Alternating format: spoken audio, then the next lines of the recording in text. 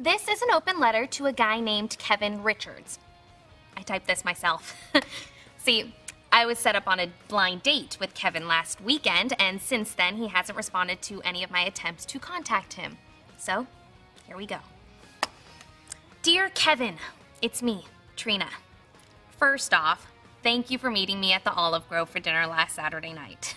However, I do not understand what happened. As you'll remember, we were seated at our table and I began telling you about myself. 3 minutes later, you excused yourself, claiming that you had to visit the restroom.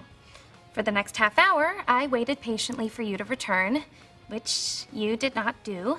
Concerned, I asked a waiter to take me to the men's room, and you were not in there. But oddly, the window in the men's room had been left open.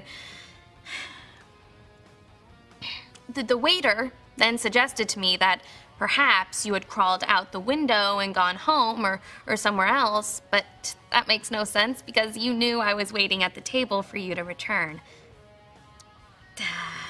Next, I tried to call your cell. I left you 9 voicemails, none of which were returned.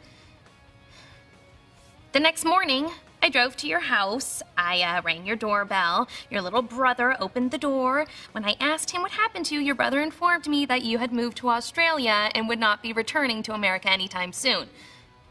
I took him at his word. However, as you know, just yesterday, I saw you at the Green Meadow Mall. Yet, when I called out your name, Kevin, you shouted, "Kevin's dead," and ran the other way. Not towards me, but the opposite direction. I ran after you as fast as I could, but I was unable to reach you before you got into your truck and sped away. Kevin, if you're not interested in going out with me, then I'd appreciate it if you would just make that clear. Sincerely, Trina.